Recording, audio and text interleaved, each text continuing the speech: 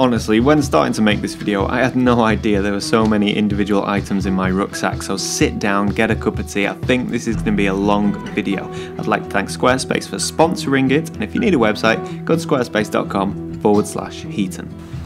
So as you can see, I have just emptied my rucksack onto the lawn in my back garden, and that's because in today's video I am going to go over every single piece of gear that I took with me on my 77-mile hike across the Lake District in last week's video. If you haven't seen the video, yeah, go and watch it. I'll link to it somewhere here and I'll put it in the description below. So before setting off on the hike, I did take the time to weigh my rucksack, and it came in at 17.5 kilos. That is with full food and full water on board, so that's about 3 litres of water and about 3 days worth of food and snacks. And starting off, I would say that 17.5 kilos for me was too heavy. Ideally, I would love to knock off 3 or 4 kilos, so maybe there's some stuff that I can switch out or lose or get rid of in all of this gear here, which I'm going to mention. And again, if you guys have any ideas of what I can replace or what I can get rid of, you know, hey, just comment below. I am no hiking expert. I would love to get my base weight down, and I am going to make some changes because very shortly I am embarking on another hiking photography adventure. Right, let's just crack on and we'll go through every piece of gear. So I'll start off with my rucksack. This is my Osprey Kestrel 68. So I just use a standard hiking rucksack with a camera insert inside. So let's look at the camera insert. So this is my camera insert. It comes from my Lowepro Pro Rover 45. It's just a padded bag that keeps my camera gear protected. Now, I didn't want to take every piece of gear I own on the hike, so I only took one camera, one lens and one filter. It was very stripped back. So people ask me the question all the time, if you could only have one lens, what would it be? Well, I think I've just answered that, you know, by accident. And that is a 24 to 70mm lens. This is a Canon 5D Mark IV 24 to 7mm lens. I have my Lee holder, filter holder, and then I have a little cloth which holds only one filter. I really stripped it back. I didn't want to take too much gear, so I have my filter adapter ring. And people always ask me if you could only have one filter, what would it be? Well, I think, you know, I was going to bring my polarizer, but I thought I like the polarizer, I really do, but I'm just going to restrict myself to one filter. So I surprised myself and actually went for the 6-stop ND filter, thinking that I could get some nice long exposures, but it turns out I didn't end up using it. I only brought with me one tripod. This is my Benro Slim, Carbon Slim. It's I've had this for a couple of years now, and it's amazing, and it's also bad.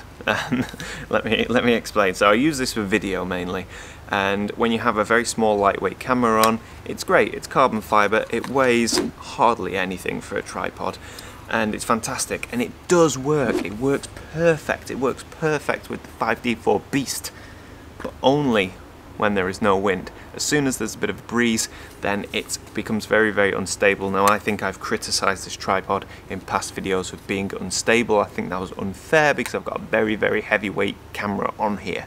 So I actually think the tripod's fantastic, very lightweight, very rigid when used with the correct camera. I'm kind of improvising, and I think it is a good compromise to use with this camera. You know, in controlled conditions, it does act as a perfect lightweight tripod. Yeah. So another piece of camera gear is this Osmo Action and Crocodile clip. This is the, I talked about this in my last video, and it's fantastic. If you've seen the video, you'll know all about how good this little camera is. And of course, not to mention, I am filming this video with a Canon M50, which is the same camera I used to film most of my hike in the Lake District.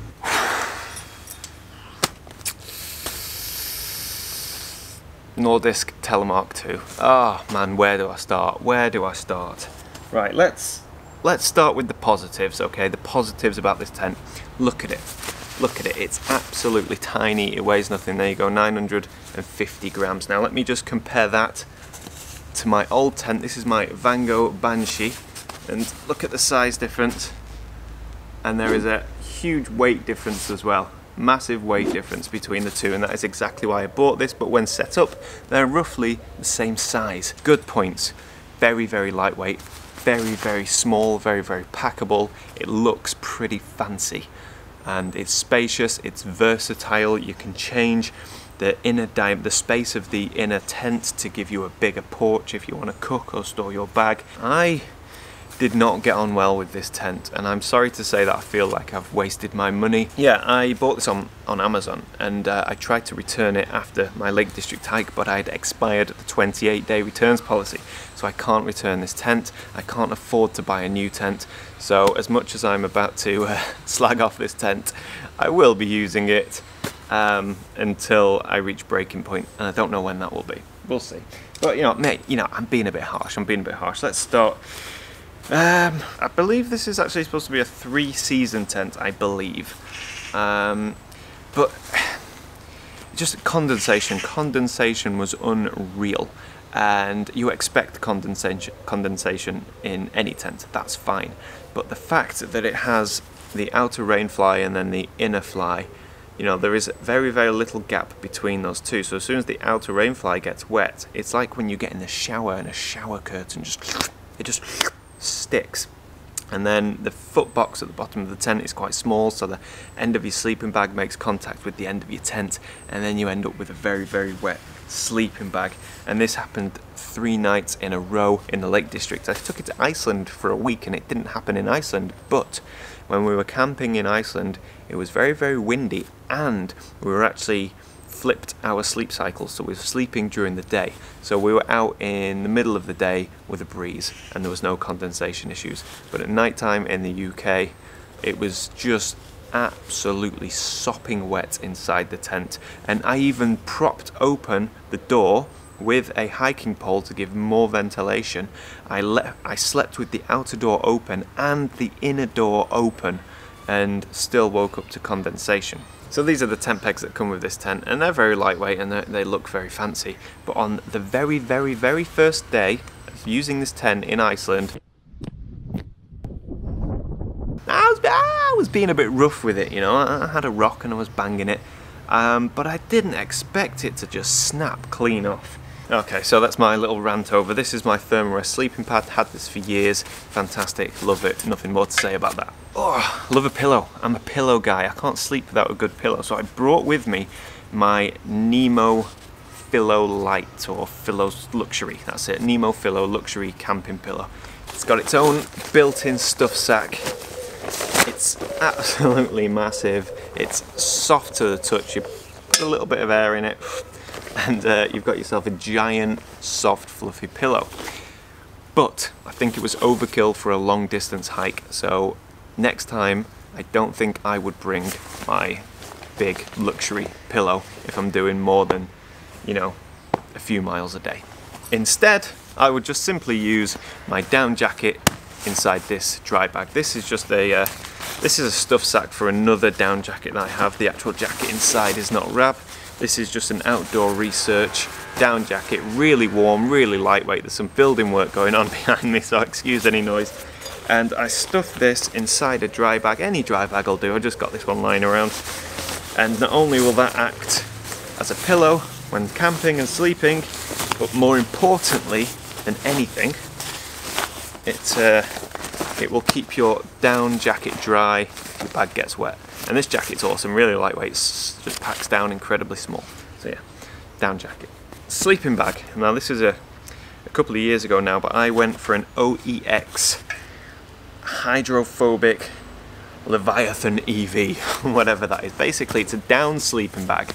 It's reasonably lightweight, and it packs down reasonably small, but I just think I can do better. I think I can do better than this sleeping bag, so I will be replacing this for my next big photography hike. And as well as this, it was on special offer in, I want to say Go Outdoors maybe, I can't remember. It was on special offer, and it is a nice sleeping bag, but the problem is it looks like I've slaughtered a goose every time I get this out. Feathers everywhere. So I think as far as down sleeping bags go, I think this is like low quality down. I'm not too sure. I believe I can get a smaller, lighter weight sleeping bag that will keep me just as warm, if not warmer than this, and that is something that I will be doing on my upcoming photography hike, which I'm not telling you anything about because it's a secret. So I always take hiking poles when going out with my camera and my, you know, any kind of long distance hiking with a heavy pack. Hiking poles are a godsend. Anyone that's not used a hiking pole on long hikes, you got to give it a go. It spreads the weight, it takes the weight off your back and your knees, and it just gets you into a rhythm. It's really nice. These are my Fast Packer carbon trekking poles. These are from a company called Gram Counter Gear. I think that's also a website where you just get loads of lightweight gear. Anyway, these were cheap. These were 50 quid. I've had them for a couple of years. Really, really lightweight. Super, super lightweight. But snapped it. Can you believe it? On the last day, snapped it. Now again, my fault. I was, you know, when you're walking and you get a bit, not bored, but you know, you get a bit bored. And there's big like overgrown nettles on the path and stuff like that, and I was chopping the heads off the nettles, and I chopped the head off a big nettle, followed through with the stick, hit the floor, and snapped. So actually can still use it, just without the bottom bit. But yeah, even though I snapped it, I would highly recommend these for a good pair of cheap, lightweight hiking poles. It's just a jet boil. That's all it is, a jet boil with a steel striker inside it. This is great because it essentially never runs out of fuel. You can use it when it's wet, it's lightweight, and it's really good fun. You feel a little bit like Bear Grylls when you're using it. Now this is another thing that I think I can improve on in terms of bulk and weight. So I may look at getting an alternative to my jet boil. But I love it though, I really love it. But if I'm doing long distance hiking, I can probably get a smaller, lighter system and help bring my pack weight down to the ideal weight of, in a perfect world, 12 kilos I guess would be a nice target rather than 17.5. Water filter. Water filter is incredibly important on any kind of long distance hike because the heaviest thing you're going to carry is your water supply. So this I've had for years and years and years. It's a Sawyer Squeeze. It's super lightweight, it's very effective, it filters the water very well, and again it means you don't have to carry much water. My other way of carrying water is currently underneath my dog. Sorry, Monty. Yeah, come on. Yeah, thank you. It's just a hydration bladder, goes in the back of my rucksack, carries 2 litres of water, but again, please, comments below. The water tastes like plastic, it's disgusting, and it's not even new. I've had this for about a year now and used it many times and I can't get rid of the plastic taste. So, comment below if you've A, got any tips how to get rid of the plasticky taste of one of these, or B, if you know of a good brand that doesn't taste of plastic, that holds about 2 litres, very much appreciated. Dry bag, 1 spare change of clothes, just a small lightweight t-shirt, pair of shorts, pair of socks, pair of underwear. This isn't for hygiene reasons, I don't mind being smelly and dirty when hiking. This is in case you get caught in a heavy downpour, everything gets wet, you need that one, you know, that dry change of clothes for safety reasons if nothing else. Okay, an item that's not so essential is a little sit pad, a little seating pad.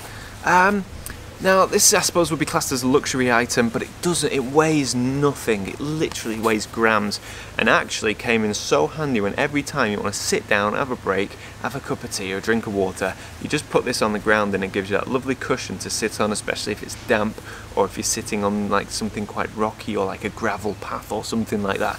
Yeah, so although it's not a necessary item, it is a luxury item that comes at very little weight, so actually I would always bring this with me, you know, definitely recommend this. This is just a large dry sack, an empty dry sack. I keep this as an emergency, just in case we get really, really wet, my camera gear starts to get wet. I've got this big sack I can open up and stuff it all in.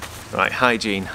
Now a lot of hikers and lightweight hikers say, you know, you don't need to bring any hygiene stuff because, you know, embrace the stink and all that, and I kind of agree with that, but I do like to have a few things with me. This is just a little wash bag, and in here I have deodorant, insect repellent, sunscreen, toothpaste, toothbrush, and some wet wipes and some tissues.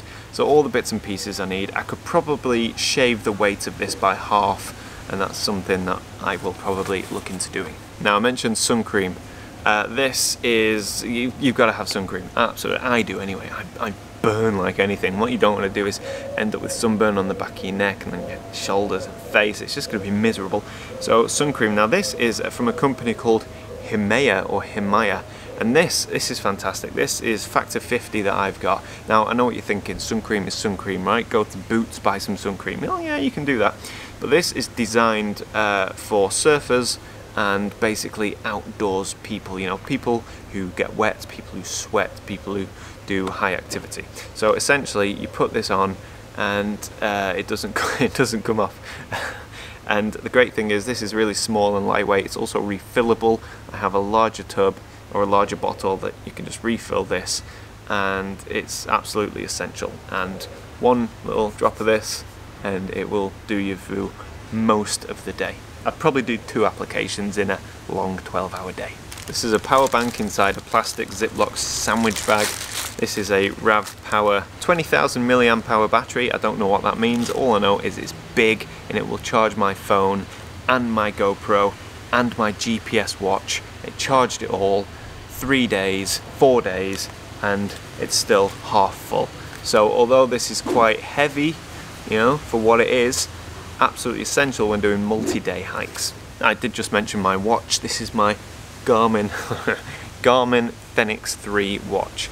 I've had this for years and years and years, and it's fantastic. It's a GPS watch. You can load in tracks so you can follow, but I don't tend to do that much. What I do is I use it to track my activity, and it will count every single meter that I hike, and that's how I know what distances I was doing on this trek. But there's a ton of features that are really, really good about this watch. So I think you can get a Garmin Fenix 5 now, maybe even a Fenix 6 with actual built-in maps. But you know, this, for me, I have no need to replace this. I've had it for years, it's working perfectly, and it does the job. And if you're ever out, you know, in the, oh, the sun's gone in, it'll be back out. If you're ever outdoors, maybe you go off trail, maybe you get a bit lost, if you've got this bad boy on, you're tracking where you're going, you can just follow it back. It's like breadcrumbs. So this watch is supposed to do about 15 hours of continuous GPS tracking before the battery dies, but I was doing 10 or 12 hour days and probably could have squeezed 2 days out of this. So I would be comfortable doing 20 to 24 hours worth of hiking on one charge, but have a battery charger and a cable, and yeah, not a problem. Charged it up at the end of every day. Little bag that I took with me, in here spare camera batteries and all the little charging cables that I need for my phone, watch and camera. Head torch, even though it's summertime and we've got like 18 hours of daylight, 20 hours of daylight, you just take a head torch. You know, you might end up hiking through the night, you might need to leave your camp in the middle of the night, anything could happen. Now this is actually quite big, bulky, quite an extreme one. It's a Storm, I think it's a Black Diamond Storm or something like that. This is something that I think I can reduce the weight by and get something smaller and lightweight, and that will help me bring the total weight of my pack down next time. Compass, a little compass, always just a compass, just to make sure you know which way you're going. On my phone I use the View Ranger app, and that's fantastic, but you know, if your phone battery dies or something, I didn't have a paper map, but I still had a compass. You know, if I'm on the top of a mountain and I can see all the mist and cloud coming in and my phone dies, I can take a bearing on this. I don't know, it's just a nice little thing to have. Whilst we're on the subject of GPS and navigation, so I had my phone using the View Ranger app, I've got my watch tracking my path and where I'm going, I've got a little compass. I also took with me my little Garmin eTrex 30, never used it, but this is just, I just keep this in my bag with some brand new batteries in, just in case I'm out there, I lose my phone, a storm comes in, I've got no visibility, I don't know where I am. This is just always there as a lovely little guardian angel. I didn't bring a paper map with me on this, mainly because it's good footpaths and I always know where I am. But I'm sort of thinking more and more that you can get away without taking a paper map, especially when you do a long distance hike. If I'm doing like a circular, I'll take a paper map, but when you're doing a long distance, I would have needed about possibly up to 4 or 5 maps to do the hike that I did, and it's just not practical. So yeah. Alright, waterproof jacket. This is my Montane, it's a Montane waterproof jacket, I don't know, it's Gore-Tex, but this is great for winter. It's quite thick, quite heavyweight, and It means it's incredibly waterproof, but it's also very heavy for what it is. And I think, again, this is probably somewhere I can improve in the future. It won't be cheap, but I reckon I can get this down by at least 2/3 and get myself a really lightweight waterproof jacket. Yeah, but I don't think that's going to happen on my next adventure. So the type of food that I was eating, it was these adventure foods, dehydrated meals, high calories, very, very tasty, very, very small and easy to carry, quick to cook, just some hot water. And for snacks, just things like Cliff Bars and high sugar, high carb items. So that's pretty much what I was living on. To eat it, I was using my long spoon. I will always take a long spoon with me. So yeah, essential item when hiking and eating on the trail. Alright, so I was in the shop, I was buying some food, and I saw this. It's just a little cloth. I thought, oh, that might be handy. You know, dry my hands, you know, pat my face. But I ended up using this mainly to dry my tent. But it didn't work because it's not very absorbent, it's too thin and lightweight. But as a guy, another hiker channel, he's called Paul Messner, and he does amazing videos, amazing gear videos. I'm always watching his videos for tips and ideas of bits and pieces of gear that I can buy, and I'm always looking to his channel for advice. And he actually takes with him a sponge. Rather than this, it's a sponge to absorb all the moisture out of his tent, and it seems to work really well. This was useless for that, but really good for, I don't know. Doesn't weigh anything. Is it worth taking? Probably. Okay, we're getting to the end now. We're getting to the end. Emergency blanket. And this is a small dry bag that I keep in my pocket or in the waist belt of my bag. And basically, how can I explain this? So, this camera that's filming now, that's my vlogging camera. I strap it to my camera bag like this, so when I'm walking, this is where it sits. If it starts raining, it's very, very exposed and it gets wet and then it'll break.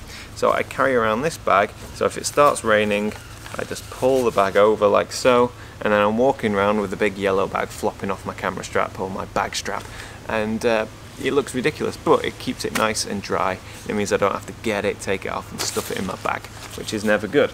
So that's everything. That is all of my gear that I took on my 77-mile hike across Cumbria. The only thing I was really disappointed with was the tent.